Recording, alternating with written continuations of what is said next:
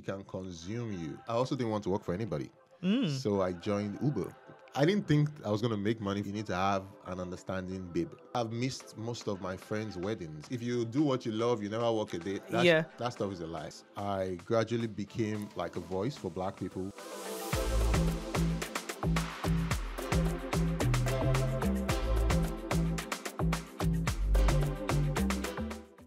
You are live on Hoxton Radio with your girl Mimi. Guys, I have an exclusive interview. It's happening now with Tayo Aina. Tayo Aina, say hi. Say hi to everyone on Hoxton Radio. Hi, what's up? What's up? How you doing? So guys, if you do not know who he is, you're about to find out in this interview, but he's one of Africa's most prominent travel creators and he's been on YouTube since 2017, right? Yeah. And a lot of his content is to do with travel, does a bit of lifestyle as well. But I wanted to ask you, what made you get into travel content in the first place? So what made you wake up and be like, you know what, I'm going to start a YouTube page and I'm going to start doing whatever I was doing, but what led you to travel content to begin with? So do you want the long story or the short story? We can do long story. We have some time tonight, guys. So I think, let me just give you the abridged version. So I graduated from uni, and I'm the kind of person I'm always very proactive. So I also didn't want to work for anybody. So I joined Uber. So I became an Uber driver. Okay, nice. After I graduated, and I drove for Uber for like 7-8 months in Lagos, Nigeria. And then during that process, that made me go around Lagos a lot. And I started to, when you drive around Lagos, you get to know about Lagos. And then I started to take pictures with my phone. And from there, I used to pick people and drop them off at different places in Lagos and places I never knew about. And from there, I was like, oh, okay, nobody's documenting these places. So eventually, when I quit Uber, I now started to go back to those places and make videos. I actually was going to those places when I was in Uber, but I didn't have enough time because I had to pick people up. Yeah, of course. Then eventually, I quit Uber, and then I started to pick people, drop people off. I started to go back to those places, and then started to make videos about them. So videos like best restaurants in Lagos, best hotels in Lagos. I used to make all those videos back then, and I started to realize that I actually love going to all these places and exploring and documenting them. And from there, started making videos about more places in Lagos, and then from there, places in Nigeria, and then it just expanded to Africa, and then now the world. Okay, cool. That is really inspiring. And for anyone who's not familiar, you have almost 1 million subscribers on YouTube, which is amazing.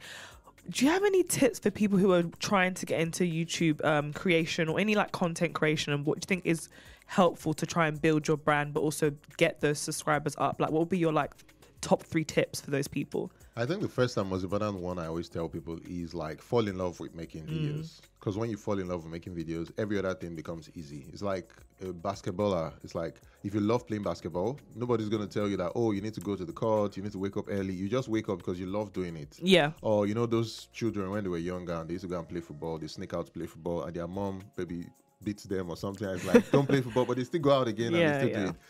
So that's the first one, fall in love. Then secondly is to figure out what your niche is. It's much easier to grow on YouTube if you have like a direction.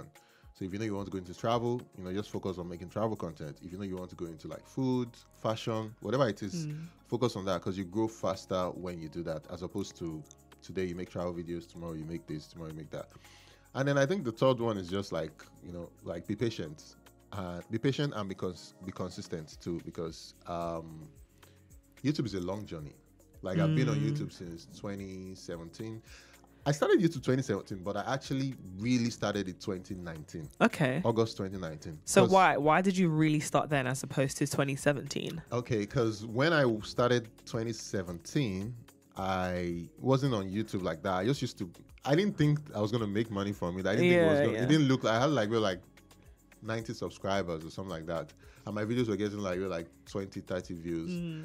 But then I used YouTube. I started to watch a lot of YouTube, learned how to make videos, started making videos for people. So I used to shoot weddings, shoot all of that. Wow. That was how I kind of like learned how to handle the camera and film. And I did that for like 2 years. But it got to a point where I started to get tired of filming for people, because you film for people, they'll be like, oh, I don't like this song. Oh, do this like this. I'm like, I don't like that. I want to do my own stuff. Yeah. So I said I was going to focus on YouTube, August 2019, and that was when I started posting consistently, and that was when I started seeing growth on my channel. So okay, cool. That's really good to know. And out of all the places that you've traveled to, what would you say is your like best or like favorite country you've been to thus far? People ask me this question. It's a good one. It's difficult sometimes to answer because every place has something that is unique. So I can give you like top 3. Okay, top 3's fine. Top 3 and why? Top 3 and why. Cape Town, 1. Okay. I love Cape Town, South Africa, because it's just amazing. Like the beach, the mountains, you know, the people, the vibe. There's just chilled vibes. Yeah. Another one too is Lisbon, Portugal, which is where I currently live at the moment. And it's also a chill vibe. I think in terms of like Eastern Europe, I think Portugal is one of my favorite countries. Once I traveled to it for the first time, I fell in love with it. It's just the weather is nice, better than London's weather. Oh, no shade to London, of course. No shade to London. And then I think the third one is actually New York. Okay. Oh, okay. New York is crazy, but I think I love it because I don't know, as somebody who grew up in Lagos, it just reminds me of Lagos. Yeah, it makes sense. Very busy city. Very busy city. So those are my like top 3 that I can point to. Okay, nice. And in terms of content creation and travel, I feel like if you go to somewhere, if you're around people, they'll be like, oh, he has his camera out again, he's filming content. Has that affected like your personal relationships, whether that's dating or just general friendships? Like, how has that been trying to essentially be a content creator who, you know, makes travel content, but also try and like have a life outside of that? Like, what's that been like?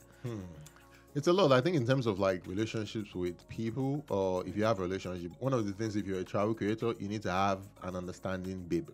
You need to have an understanding girlfriend, because like if you're traveling a lot, that means you're not always going to be around. So you need to have somebody who is understanding, who understands what you're doing and where you're going to, so that they don't just, you know, like feel like, okay, you know, they have to understand the sacrifices you're making. But you also have to figure out the way to also, even when you're not around, to still be present. So like phone calls and video calls and all of that. But in terms of like relationships with like friends and family, it has its negative sides, because I would say I've missed most of my friends' weddings. Like, they are big events, because I'm never around. So it's like maybe someone is getting married next week, but I'm maybe somewhere in the Caribbean filming videos. Okay. So I can't leave what I'm doing and come all the way back to Nigeria or whatever. So that happens, and then you miss out on a lot of those memories that you're meant to create with people because you're out walking. So it affects that way, but yeah, it's just what it is. Yeah, fair enough. But like, even following up from that, like my next question would be, you've kind of touched on it just now, actually, to be fair, but are there any other instances where you feel like vlogging does take a personal toll on your like personal life? Are there any other examples you could give us or tell us, and how do you manage that and or overcome it, in fact? Yeah, I think one of the major problems I face, which is like I still face it up to now, is because I grew up like from a lower income type background, so I never experienced travel. My first trip out of Nigeria was 2018. That's the first time I ever left the country. So I started traveling through content. So now, and I've traveled to like over almost 40 countries now, but it was mostly content based. So my idea of travel has just been like YouTube content. Yeah. So it's like work. So the way you probably say like, oh, you know, you want to go to Cancun or somewhere for a vacation. I'm not thinking about Cancun like You're that. thinking about content. What am I going to make there?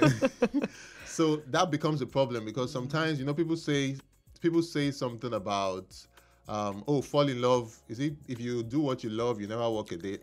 That stuff is a lie. Okay, interesting perspective. A lie, because once you start to do what you love and you turn it into work, sometimes it can actually become work. And then you start to lose the joy for it. So that has been something I've been trying to balance. So what I'm trying to do now is like, I now set out time within the year where it's like, okay, this month I'm going to travel. I'm not going to take my camera. I'm not going to take anything. Okay, that's good. And then I'll just go and enjoy it. And I've done that once. I've been successful once. Okay, and how was that experience? Did you actually stick to it? I filmed on my phone. Okay, so you compromised. I'm not going to film my camera. I'm not going to film my phone. Talking of filming, for anyone who's a budding, you know, content creator or would like to start a YouTube channel, what camera do you use? At the moment, I use a Sony A7 IV. But the truth is that even up to now, I still film on my phone sometimes because it just depends. The best camera you have is the one in your pocket, anyone that is available to you at any point in time. So, for example, if I was going into like an airport or something, I won't pick out my big camera. Or if I'm going into a place where I know that they're going to be somehow about cameras, I'll just use my phone.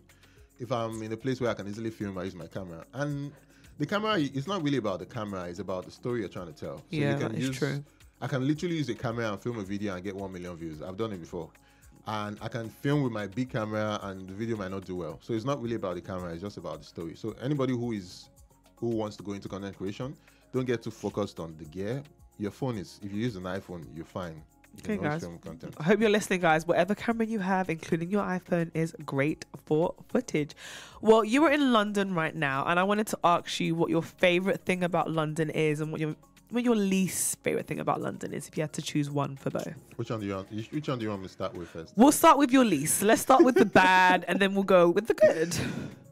Which one should I pick? Because there are so many. No, there can't be that many. Come on. One, London is unnecessarily expensive. Yeah, I mean, I agree with you on that one. And then I think secondly is everywhere is so far from each other. Like, you think? Yeah, I took 2 hours to get here. But you, okay, to be fair, where you were, so for context, you were in South London. To get to East is a bit, South London transport's a bit awkward. Yeah, okay. Yeah, so it's like just the commute is like long sometimes across. But I feel like because we have good underground and train systems, I feel like it helps make things a bit easier to travel around London. It does help. So okay. Yeah, that's fine. But I think in terms of what I like, I also like a lot of things too. Okay, go on. Okay, so you can name more than one for like. You can name 3. Why not? Okay. Oh, the last one I wanted to say about that I didn't like was the weather. I mean, do you know what? Yeah, everyone says that, and I can't argue with that. I can't be like, oh no, the weather's great. No, it's bad. Yeah. The weather is bad. I hear it. So what I like is that it's very multicultural. You can get to try out almost any food. You can get to meet different types of people across the world. I also like it because it's also London is like, in terms of location, based on the world, and it's central. So from here to like, you can get almost anywhere in the world from here. It's a hub. It's true. It also has a lot of Africans too. Like they also speak English. And why I say this is because when you go to some European countries, you don't get to see a lot of like black people in some of them. Yeah. And they don't speak the same language. So even in Portugal, Lisbon, where I live, is like everybody speaks. Even the black people speak Portuguese. So that is also like cool too. And yeah, it's cool. I also know a lot of people here too, so it's cool. Yeah, London. I agree. London is a hub, and it is quite easy to get to places, especially within Europe. It's like France is like literally a Eurostar, like 2 hours away. So that's great. Another question in terms of content creation: do you edit your own videos, or do you have a team at this point in your career? When I started out, that was like 2019 to like 2017-ish to like 2020 after the pandemic. So I was editing all my videos myself. But now I have a team. I have a team for like everything now. So I just mostly shoot and then I send everything to them. Okay, cool. Okay, yeah. That's cool. It's really good to know. Because the honest truth is that it takes so much time to do all those things. I can imagine, yeah. And if you want to really grow, especially when you're like at this stage, you need to keep shooting and keep making more content. So you need to just film, give it to them, they edit it, and then it saves time, basically. Okay, cool. Another question is, what is your favorite thing about content creation and your least favorite thing about content, if you could choose one for both? Especially now that you're at this stage where you do have, a huge following. You're quite a household name, especially in Africa. So what would you say, like, if they have even changed from when you started making content to now? So, you said something now, like household name in Africa. But the funny thing is my biggest audience is actually in the US. Okay. And then next one is Nigeria, and then UK is the next one. Okay. Well, shout out UK fans. Hello, everyone. Hi, guys. Shout out to you guys being top 3. So I think my biggest thing I love about it is that it has exposed me to the world. It has opened so many doors for me, allowed me to meet so many people. It has allowed me to basically live like what people would call a dream life, literally. So that's it. And then what I don't like about it is that it can, if you're not careful, it can consume you because it's like every single moment, waking hour. Like sometimes I sleep, I'm dreaming about content. I wake up, the first thing I wake up is like, oh, video ideas. Or you post a video, you're like, oh, the video doesn't do well, then you just feel bad throughout that whole day. Or like how well your content does now becomes the metric which you use to measure your happiness. Yeah. So it can get, and it does for yeah. I feel like that's a lot of people. Yeah, especially on like TikTok creation. Like I hear that a lot as well. Like people are like, if you don't get certain numbers, it's like, oh my god, the video is really bad. Exactly. You know, yeah. So that's what I don't like about it. Okay. Cool. I mean, those are, I think, very valid and fair reasons, to be honest. Another question I have for you is, as you've been traveling, you've done a lot of collaborations with, CNN, Jackie Aina, Adekunle Gold, Davido. What has it been like working on those collaborations in terms of your career? Like, when you reach that point where you're like, oh my gosh, I've made it. Or like, what was your viewpoint when you were working with those people and working on those amazing, exciting projects? So that reaching that point where I've made it, I don't think I've reached that point. Okay. Like, I don't think there's ever any I've made it, because there's always something else. I agree. There's always something else. You're like, okay, no, I've done this. I can do more. I can do something else. Yeah, I hear it. But it's it's very like, I think sometimes, because YouTube is more of a thing where you kind of like do it alone. And why I say do it alone is like, in this place where we are, you can literally set up a camera and start making videos and become popular, and people across the world will know you. But you're mainly interfacing with your camera, so you don't really know the impact of what you're doing. But when you go outside and then people see you, or maybe when like when I first met Davido and it was like, oh, I watch your channel, like I was like, it was crazy, because oh, this guy is like this big superstar, and it's like, oh, I watch your channel, and it was telling about the video I went to Namibia. I'm like, oh, okay, it's not just saying it. Yeah, he actually genuinely watches your channel. You must have been like, okay. I'm like, okay. I'm like, oh, okay, that felt good. And then also, like, when you just being able to access and meet all these people, it just shows you that, like what you're doing is, has a lot of value. Because if you didn't have a lot of value, like, all these doors wouldn't be opening. And it also shows that it's having an impact. So it just gives you that kind of like ginger and motivation to keep pushing and to keep doing more. So yeah, literally. Okay, cool. And second to last final question is, you are currently working on a documentary to celebrate Black History Month. Can you tell us more about that and why you decided to undertake making this documentary and why it's important to you? So I think the story of like immigration is important. I love history, and when I look at it, is my mission, and when I started YouTube, my mission has changed multiple times, but what I realized was that I gradually became like a voice for Black people and for Africans, like all across the world. Because first of all, from Africa, I was one of the first people to start, showcasing Nigeria. First of all, I was actually the first person. Whoop. Yeah, subtle flex, guys. Showcasing Nigeria, showcasing the potential. Because when people talk about Nigeria, it's like mostly the bad stuff. So I started to make those videos, and then it changed that perception. People in the UK, people in the US now had things to show, their friends, like, oh, Nigeria is not so bad. And I think, I helped in doing that with my content. So I think now the story of immigration, because the title of the documentary is called Japa, and it tells the story of immigration of Africans who left Africa and came to the UK. Africans emigrate to like three major countries. Not three major countries actually, but like English-speaking Africans emigrate to three major countries, which is the US, Canada, and then the UK.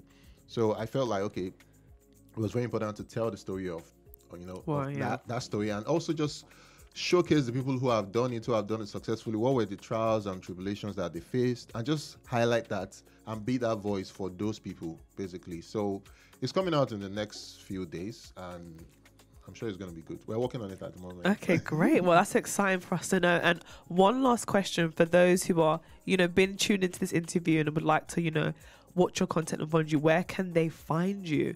And also, one last question, which I love to ask my guests, is if you could describe how you're feeling now at the end of the interview in 3 words, what would those 3 words be? Okay, which one shall I answer first? You can answer the first one first, and then the second one last. The first one is Tayo Aina. You can find me anywhere across all platforms. Tayo Aina, TAYOAINA Films. Tayo Aina Films everywhere. And on YouTube is just Tayo Aina. And then you said, how am I feeling? Yeah, in 3 words. At the moment? Yep. I'm feeling chilled. Chilled. I'm hungry. Hungry. It's dinner time, to be fair. And I think I'm just excited for like the future, and I'm excited for the interview. I'm excited for the documentary that's coming out soon, and I'm also excited to be in London. London. Great. I mean, despite the weather, London is good vibes. Yeah. And I actually want to thank you so much, Tayo Aina, for your time. And guys, like you said, check him out at Tayo Aina Films on YouTube and on social media platforms. So thank you so much for talking to us here at Oxford Radio, and enjoy the rest of your time in London. And up next on the show, guys, I'm going to be playing some Money Long with Made For You, followed up by, actually no, first I'm going to play some TLC Scrubs, one of my favourite songs, followed up by Made For You by Money Long. So enjoy, and thank you so much again, Tayo Aina, for your time. Alte Daily, the alternative network.